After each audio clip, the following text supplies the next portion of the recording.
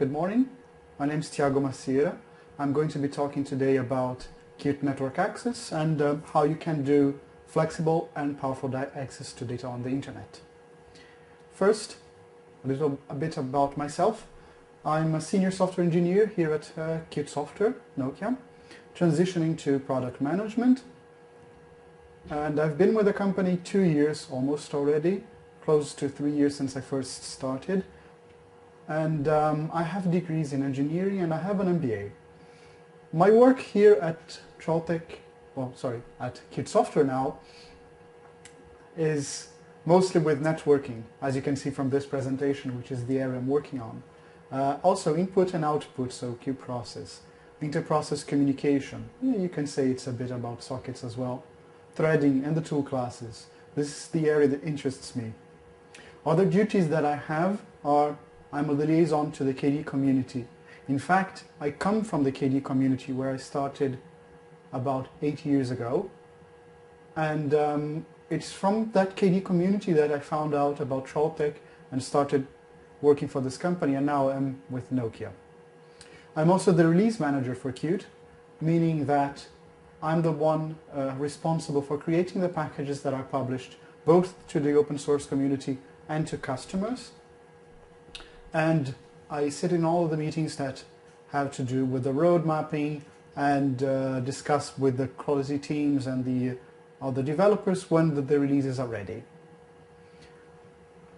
So, enough about me. Today I'm going to be talking a bit about networking. So, first of all, why things are necessary. Then I'm going to introduce you to how the designs of Qt network access are and a bit about its API. And then I'm going to be showing lots and lots of examples. I hope that that's enough for everybody. We'll see. And then I'll give you a sneak peek of what's coming in Qt 4.5. We have had some improvements and I hope you like them. So, let's start with the background. The internet is full of data. Everybody knows that. Some of that data is good, some of it is bad, but that's not exactly what we're discussing here. The point is that people need to access that data.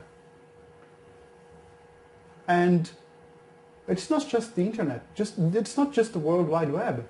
I mean, there are web servers, there are mail servers, there are other kinds of information that you might need.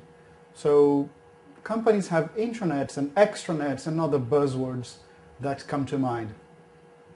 And the applications often need to access that data. What are the reasons why? What could an application need for data? I come up with a couple of ideas here. It could, for instance, download updates and optional features from the internet. Depending on how your application is done, it can just download code and start using it. It could upload the results of some operations that it did.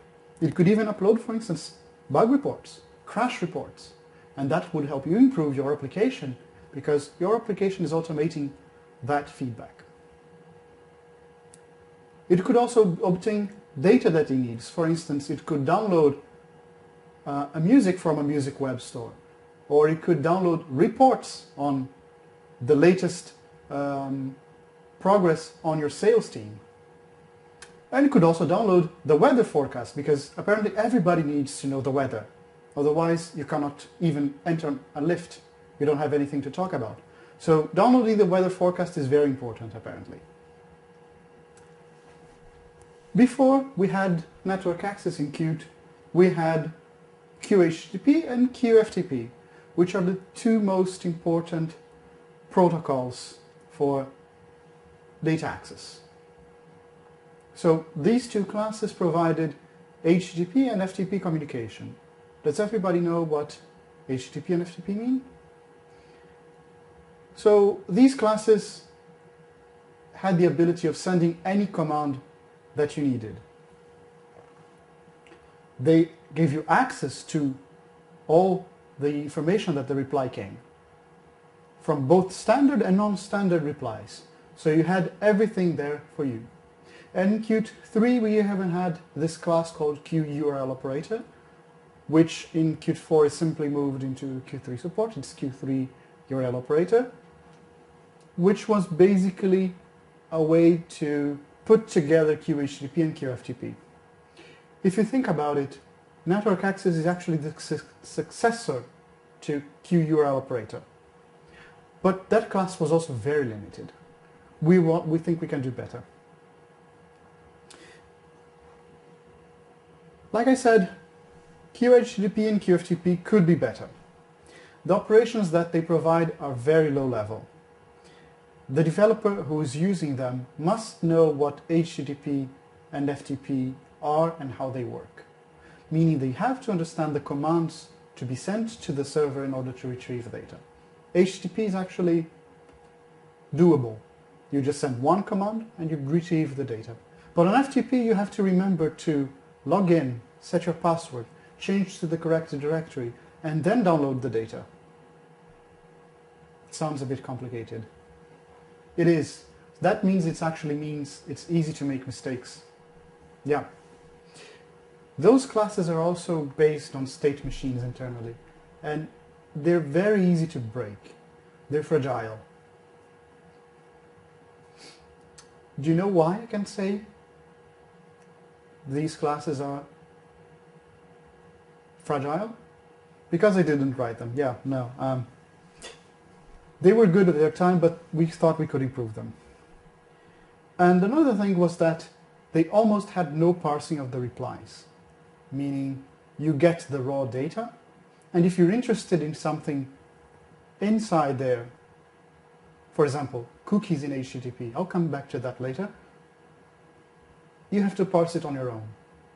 That means re-implementing code everywhere, duplicating code, and who says duplicating code probably means bugs everywhere because it's not centered, it's not centralized, meaning all the fixes go into one place. Here's one example of how you do it with QHTTP. This sample code is basically doing two operations on the trolltech.com web server. It's downloading the home page on the third line and downloading the DevDays page on the fourth line. Sounds so far simple. Except that you have to remember to read everything at the request finished signal, because when the first one is done, the second one is going to start and it's going to override everything. So if you forget that, you will only get the second result. And you've missed the first one. That means you just discarded everything you downloaded. You have to record these IDs that you get from the commands so that you can match the ready read and the request finished to what you sent. So you have to implement quite a bit of logic behind QHTTP to download that data.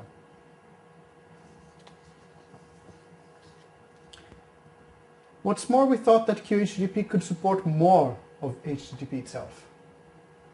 The protocol is full of features. Like I said, for example, cookies, but also parsing of dates. And QHTTP supports a small subset only.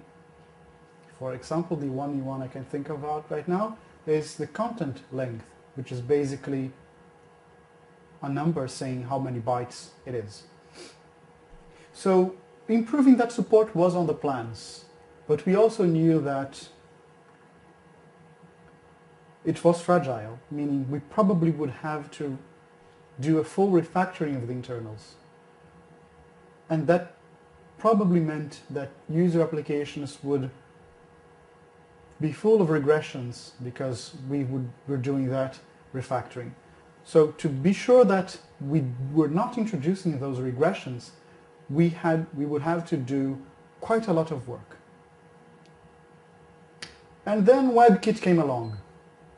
This presentation is not about WebKit, but WebKit was a driving force behind network access. Why? Because WebKit requires an abstraction layer. It originally comes from KDE's KHTML framework, which uses KIO, which is the KDE's input and output framework, which is very advanced. Qt Network Access doesn't support nearly as many features as KIO, but supports the important ones there. So WebKit, the early code that was supported on Qt, worked with QHTTP, so it provided its own abstraction layer. Because it also needed to load files.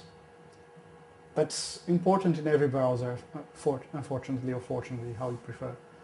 So it meant that there was no support for FTP. And the file access that I've just mentioned required separate code. So WebKit had to implement that abstraction layer. We thought we could do better. So we thought that abstraction layer that we had started in WebKit, we would make it public.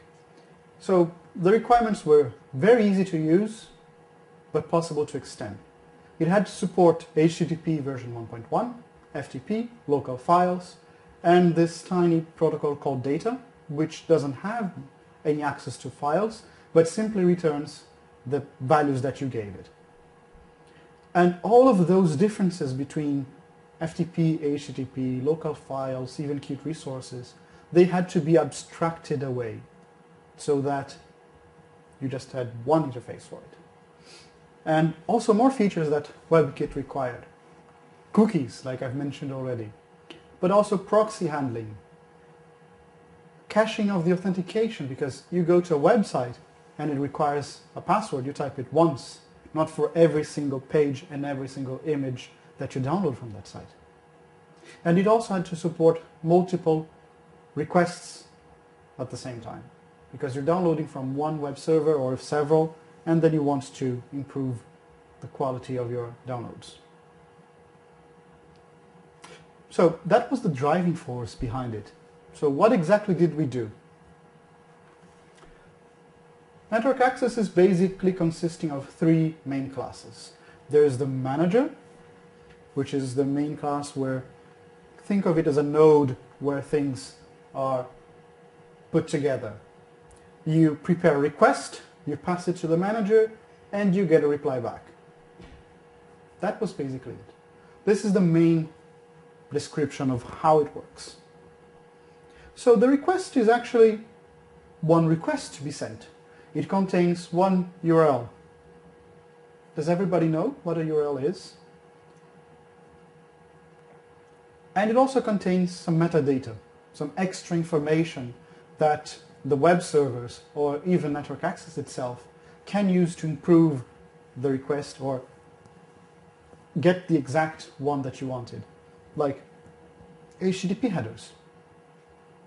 Often you want to pass extra information, but also SSL options, like which certificate to use, which authorities to accept, and also controlling behavior, like I said. The example there is caching. And the reply is basically the output of that. It contains also a URL and the request that generated that reply. I'd like the request, it contains extra metadata, so information about how the request was obtained, but also dates, but also cookies, again. It also contains the data itself. Unlike the request, the reply contains data. It's a QIO device, so it's a class that I hope you're familiar with. It's used in QFile, QProcess, and sockets. It's read-only and sequential access. When you get a network reply, it's already open, so you don't have to do anything else other than to read it, and it's guaranteed not to be finished yet. So you're sure that by the time you get it, it will still emit signals.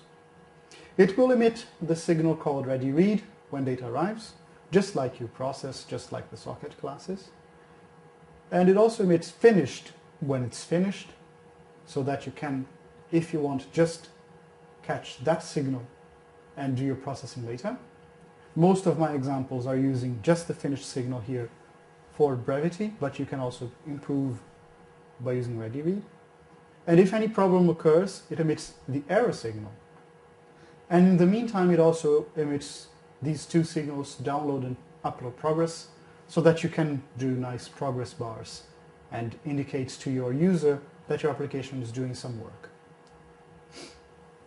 Now the manager.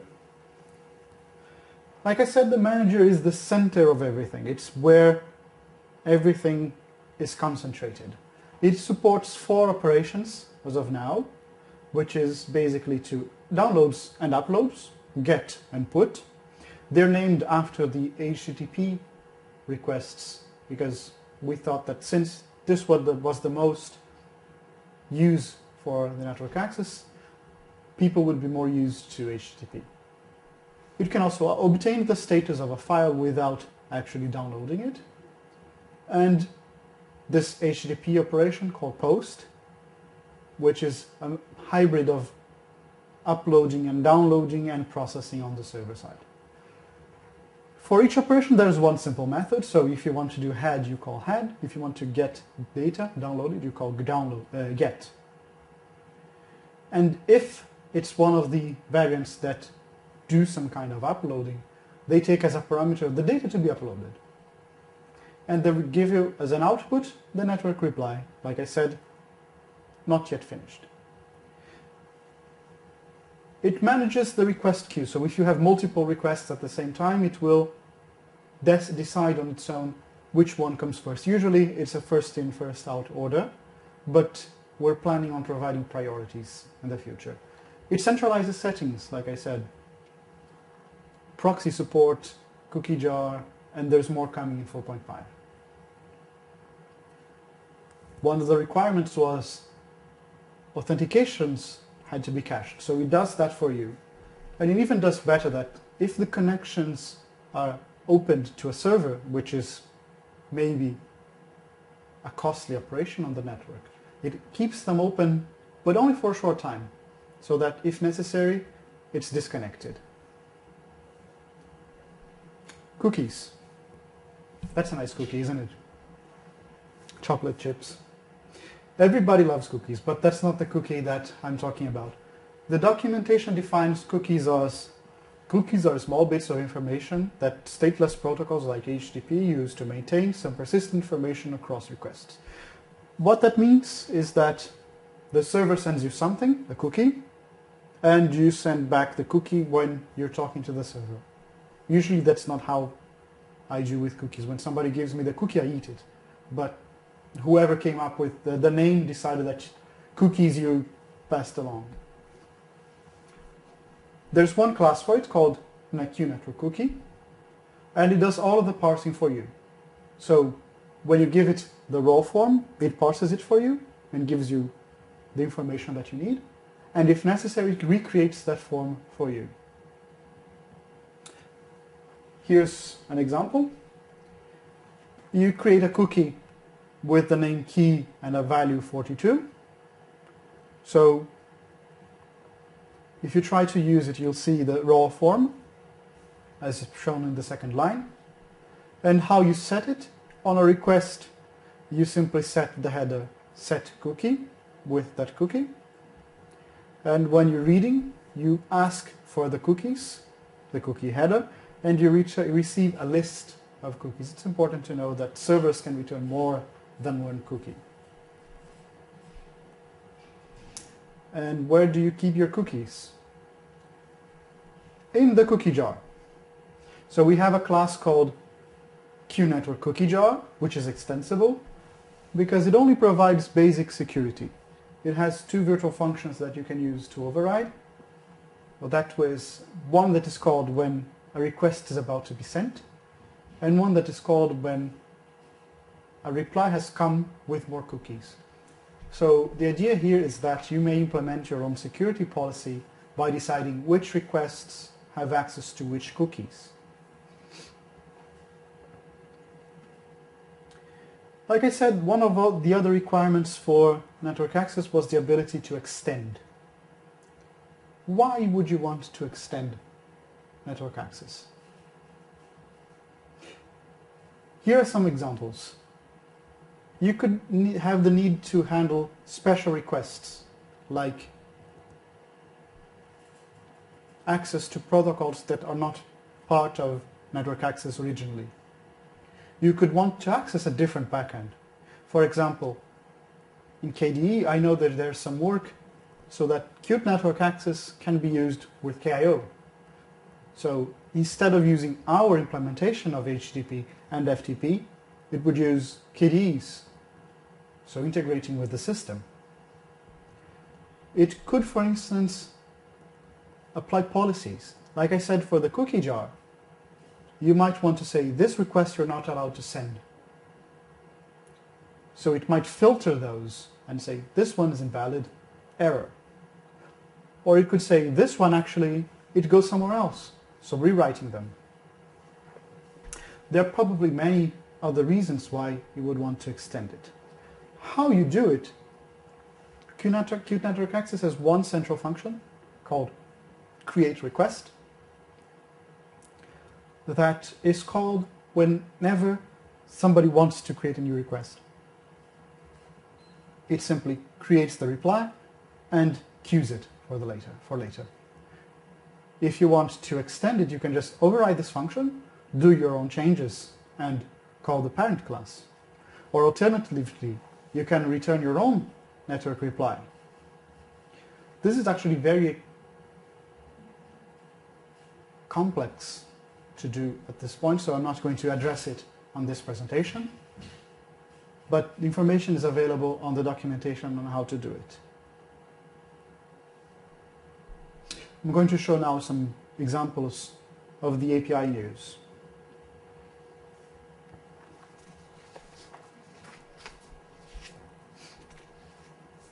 So, one of the requirements was to make it easy. So, how easy is it? Here are two examples.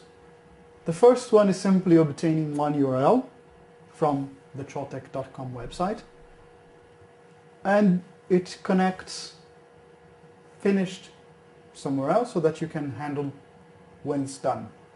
You see that there's a manager on the first line. You get a reply on the second one by sending a request. QNetwork request is actually hidden in here, but it's there as a parameter to get. And you connect the reply. The second example here is doing the same thing as the first one, except that it's sending two requests. Do the requests look familiar? Yes. These are the examples. The first one example is the one I had shown for QHTTP. And the second one is the new code. So compare the two. They do the same thing. But for the first one I had said, you have to remember the IDs. You have to read everything by the end, otherwise it would get overwritten. Those requirements are not there for the new framework. Everything is kept for you, so no caveats anymore. Here's a more full example. This is a downloader class. It gets something and sends something back. I know that the font is a bit small, but don't worry. I'm going to be highlighting the important parts of this class in the next slides. So, the first thing is that it has a download manager, an access manager. So, when you create this downloader class, what it does is that it connects the signal finished to a finished slot. And it constructs, because it's the constructor, the access manager. Very simple. This does actually nothing special. What's the contract between this class and its user? There is one public function called download that takes a URL as a parameter. And there's a signal called done, which is emitted when the request is done. And it contains as a payload the URL that you asked and the data associated with it. This is the contract, one function that you call and one signal. And you can see from the example that all that the download function, the public function that you call, does is call the manager and call get. You might notice that that download function does not store its reply. Why is it allowed to do that? Because the reply itself, that pointer, you don't have to store because it's passed as a parameter. So here we see in where the most of the work is done. So when the request is finished, what it does is that it gets the data on the second parameter, read all, and the URL, and emits the signal. And the first line here, delete later, this is where memory management occurs.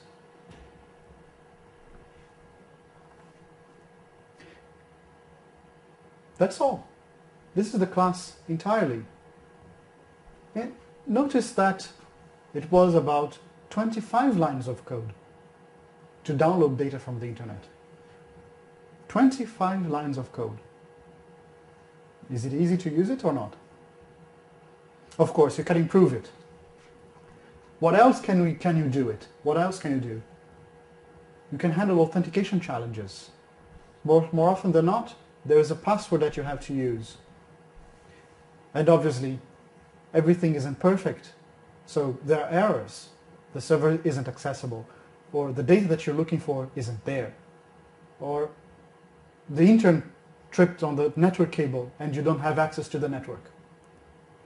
That happens. There are also SSL issues like, is the server trusted? Do you want to connect to it? And you might want to have access to that metadata. So the date, like I mentioned, it might be important for you to know, has the file changed? Is it new? Do I save the date? Or the cookies? They always come back. And an interesting thing is that you probably want to use a shared network access manager. The reason for that is that often there's only one need for one in the application. You don't need many. It centralizes everything and it handles the connection so that each request is in sequence. I'm going to show now some of those improvements, starting with the authentication challenges. So this is the old constructor, like we had seen before. Nothing changed here. All you have to do is connect to some extra signals. So you see here that I've highlighted the section.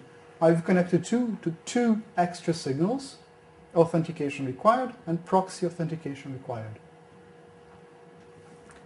As parameters, they take this Queue Authenticator class, which is not new. I don't know if you have used it, but all you have to do is in the class that you receive call set user and set password.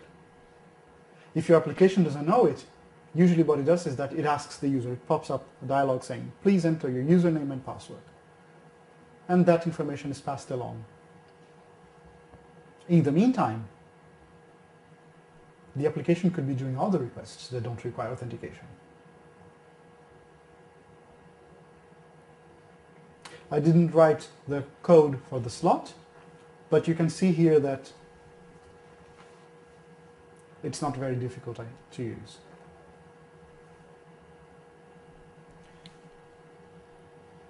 How about error handling? Here's one way to do it. I've come up with two alternatives. The finished signal is emitted. When it's emitted, the error is set if there's an error. So you just check. If it's an error, you handle it somehow. You pop up a dialog saying failed, for example. If it's not, then you proceed as before. You emit done, saying this is finished. This is up to you to decide how to do it. The second alternative, just like the first, is that there's an error signal, but it is on the reply itself. and you just have to modify this function called download instead. But again, when you receive that error, it's up to you to decide how to handle it. I'm just giving you the pointers that you need how to do it. Another thing that people ask more often than not is, how can I download the entire data before finishing? They want synchronous downloading. I've been asked very often to implement the wait for functions in network access, just like queueProcess and just like the socket classes. Unfortunately, that's very difficult to do for several reasons that you may discuss with me by email later if you want, but suffice to say that we decided to go against it. So there are no wait for functions. You cannot say wait for finished and then wait until everything is done synchronously. But you can do with an event loop. So as you can see here, this is a function I called synchronous download. It takes a request as a parameter. It starts the request on the first line. On the last line, it returns everything. How does it implement it? It uses an event loop. Connects the finish signal to the quit slot. So this runs until it's finished. How can you improve this one? I'm not going to go into details, but for instance, you might want to handle timeouts. Do you want to wait an hour until this request is done? You might want to implement a minute and saying, I'm sorry, there's probably a problem on the network. This code also isn't handling errors, but you can use what I've just shown you before about error handling.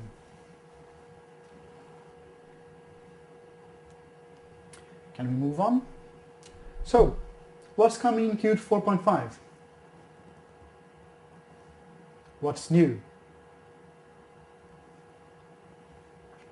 There are two new features in 4.5. We came up with the page caching and the proxy factory. I'm going to go into details into each one of those. The problematic of data caching is network transfers are often costly. In some countries, you even pay per byte or per minute that you're connected. In other countries, you don't. But you must remember when you used a modem and it was very slow to download stuff, to download a simple web page.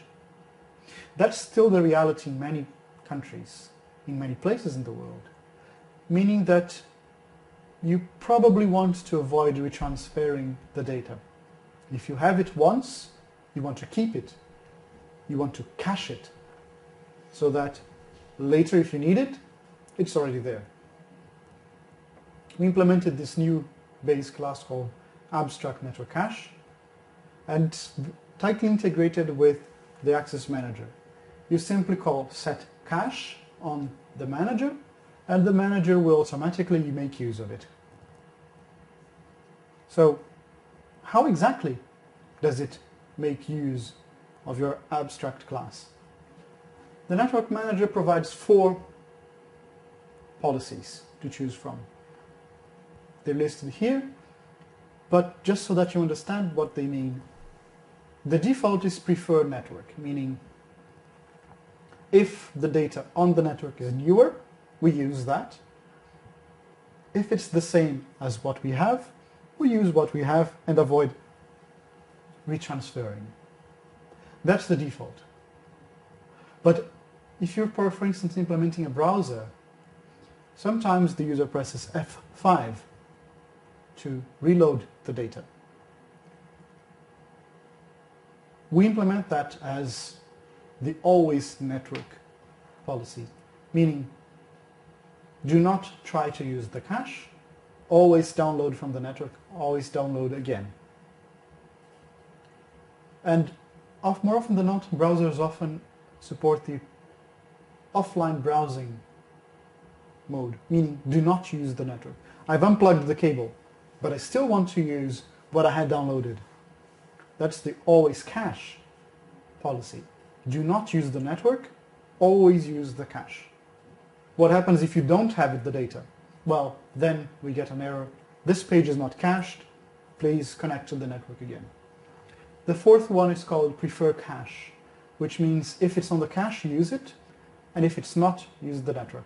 The difference is, on prefer network, the default, we check if the network has something newer, if the web server has updated the page, if the FTP server has new files. If it doesn't, then we use the cache. On always cache, we go to the cache first. If it's there, we use it, regardless of whether there's newer data to be downloaded.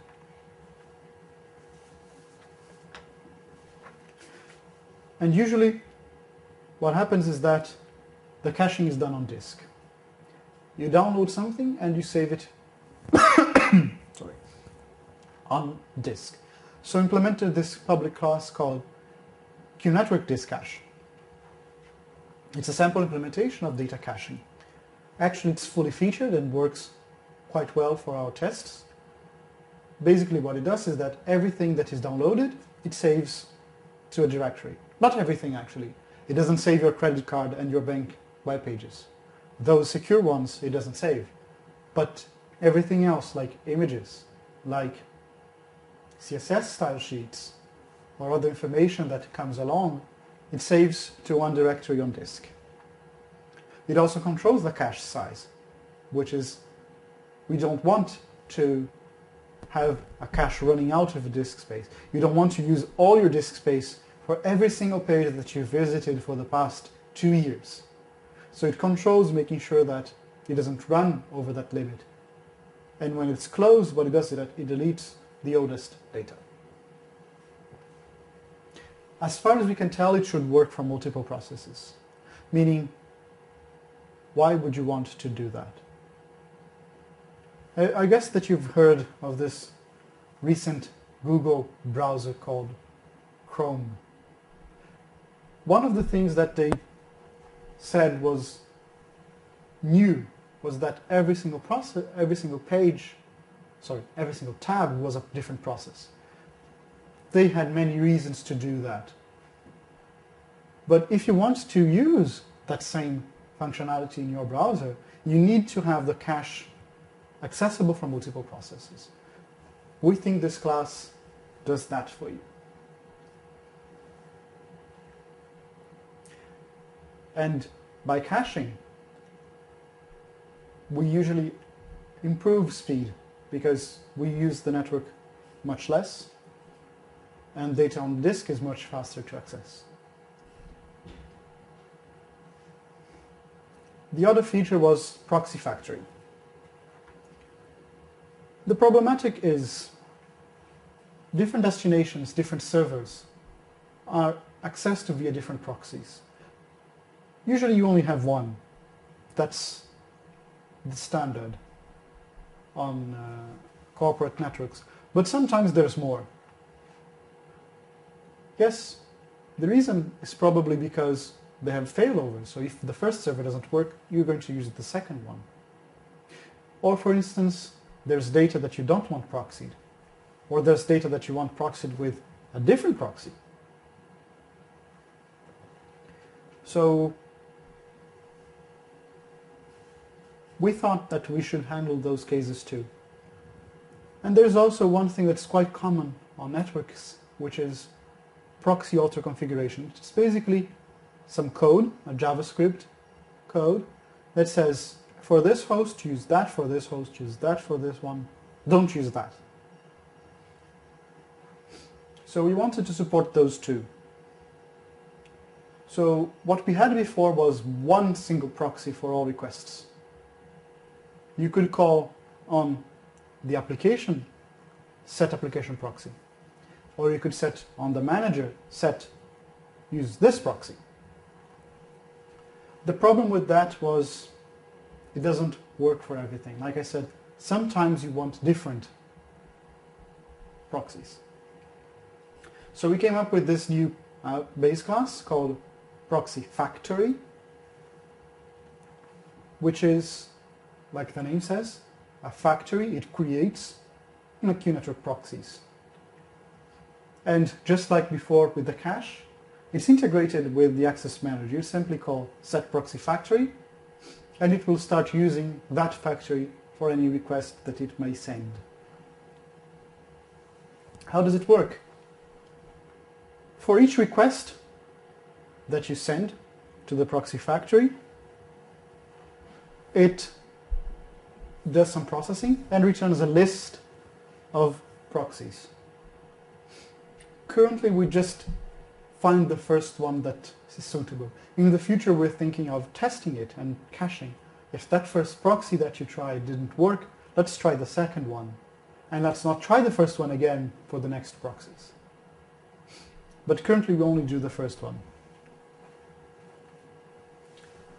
The factory is also available globally, so this feature is also used by QTCP socket.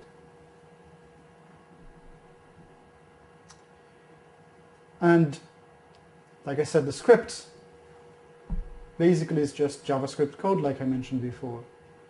And it maps very well to the model that we designed. So we have one JavaScript that takes as input the host name and the URL and returns a list of proxies. I'm going to go back and forth so you see it. This is the model of the proxy factory, and this is the model of the scripts. It's the same. This is how we why we designed it the way we did. We don't have the interpreter on Qt itself. This is actually some new code we're experimenting with. You can find it on the lab's webpage soon enough. We're going to provide it so that you can use your own application. There's more actually. We also implemented system proxies. So on Windows and on Mac currently, we try to get the settings from the system. And the model is exactly like the one we have here. We have one entry, one request, some processing, some work, and then at the end we have a list of proxies to be tried in order. Oops, wrong direction. Qt 4.5 is just around the corner. We've just released, by the time you're seeing this video, the technical preview.